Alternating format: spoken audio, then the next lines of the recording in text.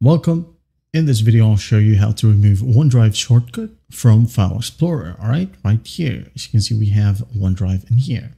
So to delete that, okay, I'm just going to move this one aside. Just go ahead over to the search bar and type in regedit. Okay, you'll be able to see registry editor. Just click on it. There'll be a pop-up. Just click on yes. Now in here, just for you to see, all right? Now in here, notice we still have OneDrive.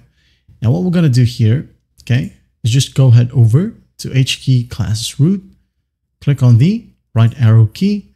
Now in here, look for CLS ID, all right? Go to C, like so. Now go ahead and look for CLS ID right here. Click on it, right arrow, and this one will open.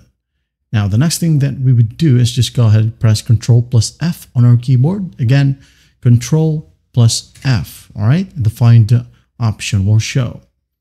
So the next thing that you would do is just copy the text that is in the description or the folder ID.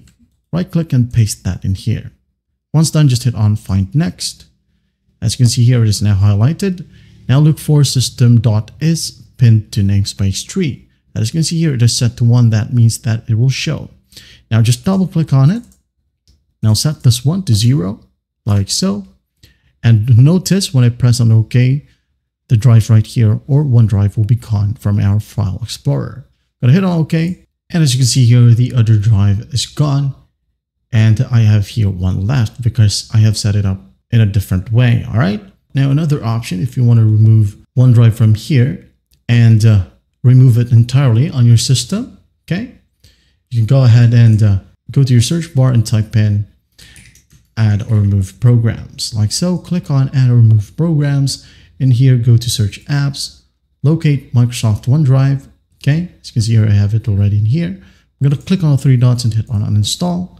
Uninstall once more, and there will be a pop-up. Just click on yes. Wait for it to load. It is technically done, but as you can see, it's still in here. Just go ahead and go to the left panel and go to personalization. Go to apps once more. Go to installed apps. And as you can see here, it's gone.